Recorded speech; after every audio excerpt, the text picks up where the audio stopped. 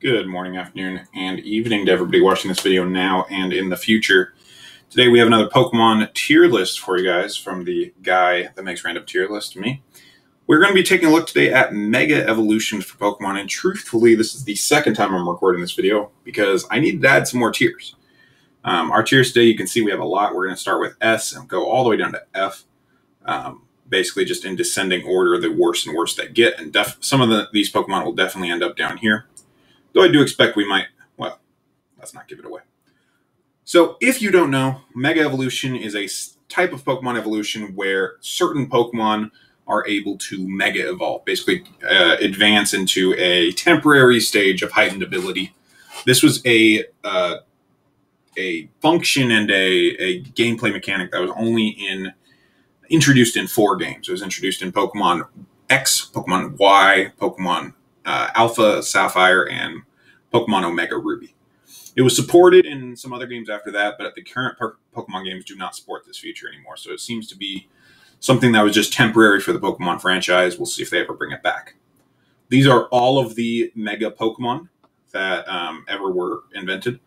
I don't have Primal Groudon or Primal Kyogre here because they technically are not Mega Pokemon.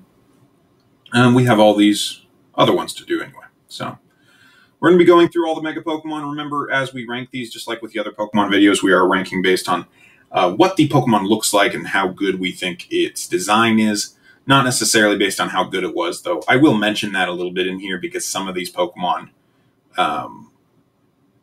were incredibly powerful. These are some of the most powerful Pokemon ever created. So that's pretty cool. We're going to start with Mega Gallade. Mega Gallade made regular Gallade look a bit like a superhero with a cape and whatnot. I love the arm blade, but I'm going to have to be very selective today, today with where I'm placing these because I can't have too many up here in S. A lot of these designs are great, but we're going to try to separate the A tier from the S tier here today. Mewtwo gets 2 Mega Evolutions. Its first one is more of the Psychic type, kind of a cross between Mew and Mewtwo. Big Psychic Pokemon that'll just take over your mind, basically. That's what it looks like. I like it. I don't like as much the other Mega Mewtwo X. I don't like just the kind of fighting aesthetic. I like how this looks, but I wish they had taken the feet maybe of this one, of Mega Mewtwo Y, and made it more psychic-y. It just looks kind of fighting to me. It looks like it's going to punch me as opposed to blast me with a psychic attack, which is, in my opinion, what Mewtwo should be about.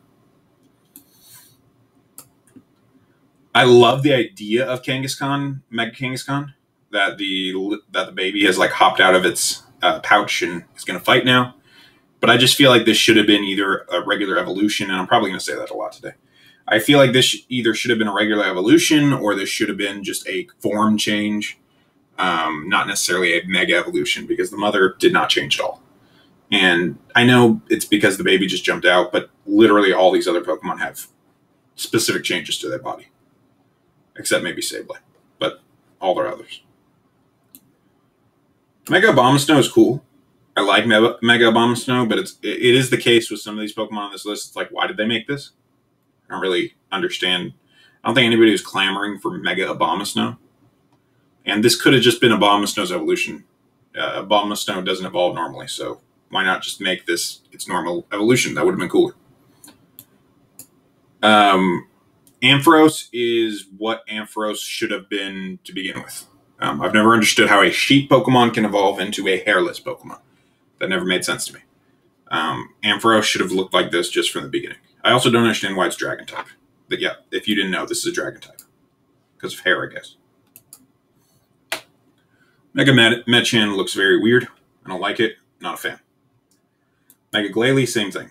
I like Glalie a lot more than Medicham, but both of their Megas look very odd.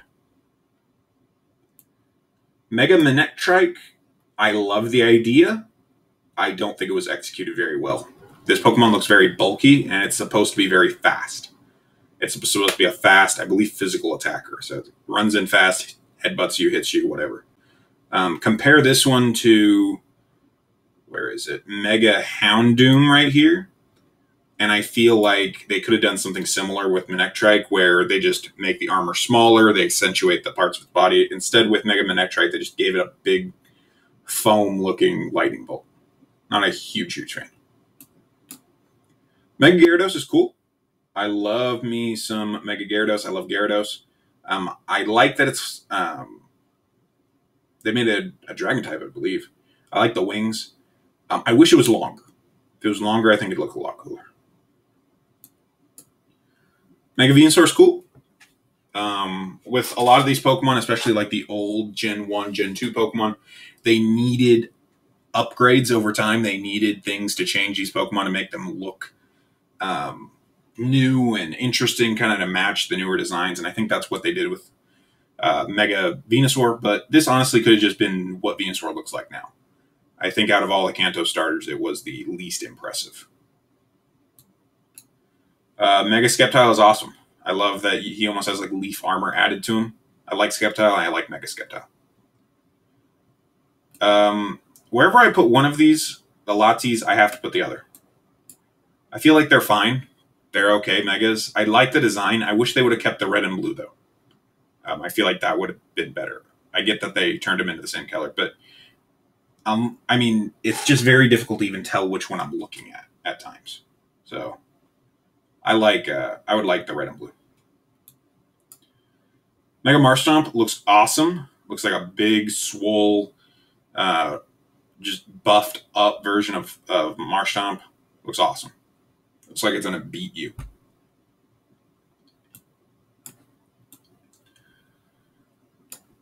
Mega Garchomp is one of my favorites here. I love the razor blades. Love the head. Looks like a wicked shark. I think it's S tier for me. I think this is one of my favorite ones. Mega Metagross is awesome looking. The yellow X in the middle, the 4 arms pointed forward now. I think the only thing that would make this better, I don't even know. I don't know what would make this better, but it's such a cool looking Pokemon. It's just barely out of S tier for me. I would put Mega Tyranitar in S tier for me. I love how it looks. It looks like it looks like the villain from a Power Rangers TV show. Looks awesome. I don't understand why Mega Audino exists. I have never once used Audino in my party, nor do I really care to. Why wasn't this just an evolution of Audino? I don't understand. Mega Blaziken is awesome looking. I like it a little bit better than Sceptile, but I think it is still in this A tier. Mega Camerupt. I like the idea behind this design that there's a volcano exploding on its back, but I don't understand where its legs went, and I think it looks really awkward. I don't think it's as bad as these ones because, yeah, I don't even understand what is happening with Glalie. It's better than those, but it's not very good.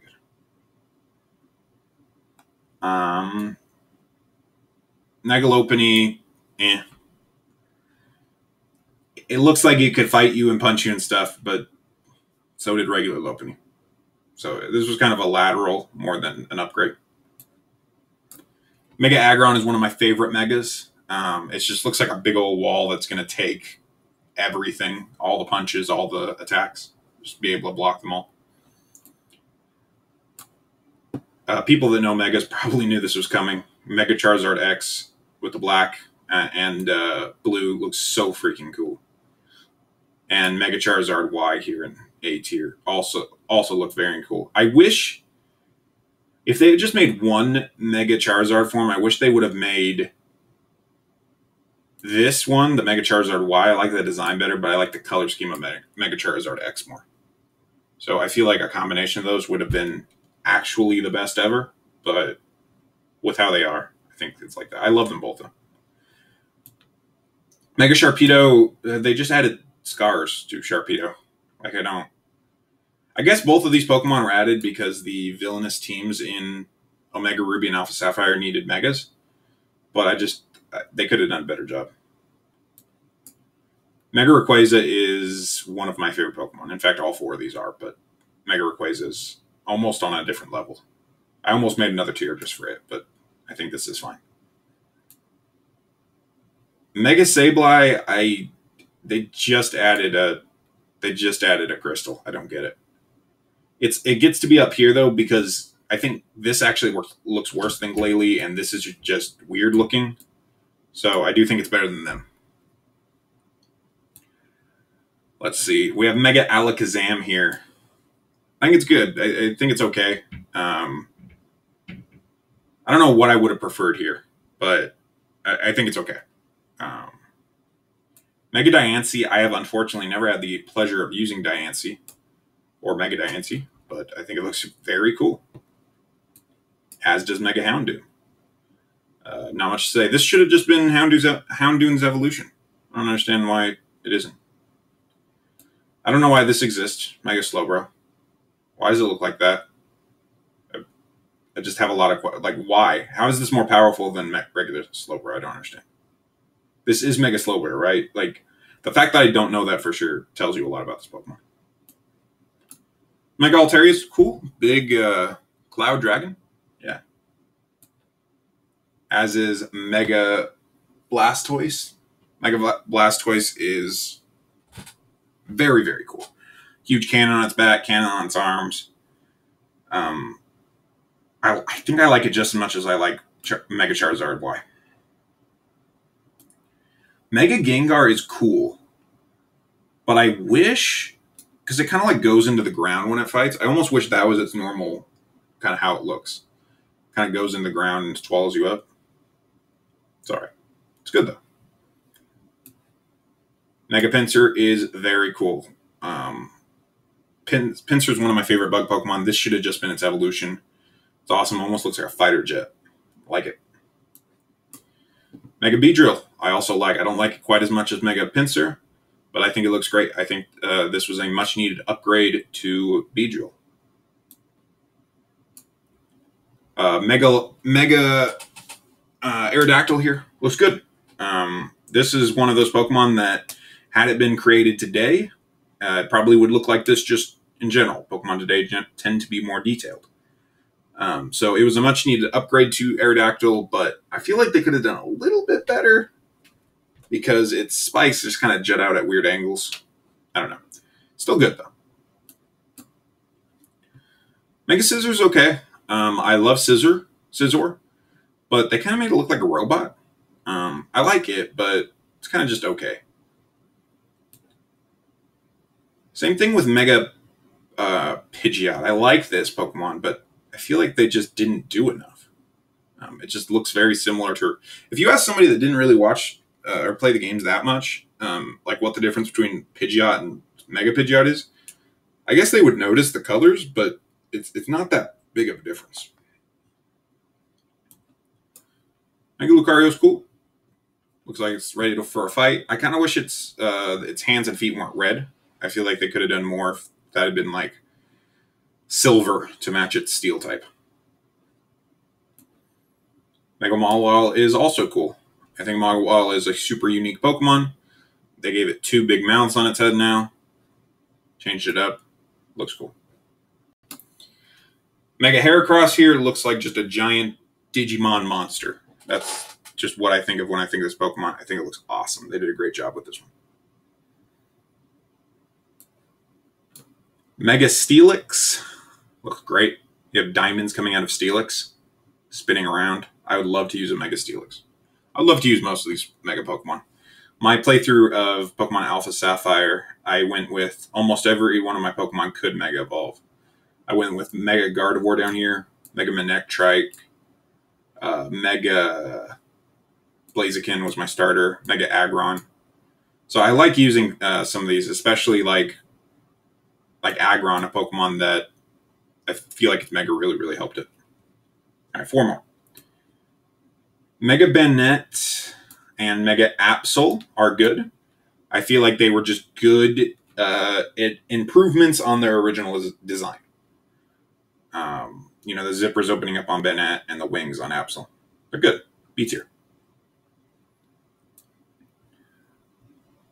Mega Gardevoir, they just kind of gave it a dress. Kind of wish they had done a little bit more like they did with Gallade. Mega Gallade looks better than Mega Gardevoir in my opinion. So, yeah. And same thing with Mega Salamence. They just inverted its wings, made it look, gave it like a little vest. feel like they could have done more to this, like they did with Garchomp and Tyranitar and Rayquaza. Looks cool, but they could have done more. And that's it. This is our tier list, guys. So for Mega Pokemon, we have S tier being Garchomp, Tyranitar, Mega Charizard X, and Rayquaza. And down here in F tier, we have Medicham, Slowbro, and Glalie. Yeah.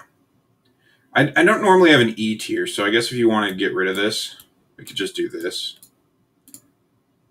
Delete that row and kind of just put that there. This also summarizes my opinion, but I do definitely think these three are more offensive than these three. And these are by far better than everything below them. So, all right. What do you guys think? Do you agree with my opinions? Leave me a comment down below if you have something to say about this video or if you have any suggestions for future ones. There will be more tier lists coming up this week on, well, every day, I think, at noon Pacific. So if you want to watch more tier lists, make sure you subscribe. And I will see you then. This has been the guy that makes random tier lists, signing out.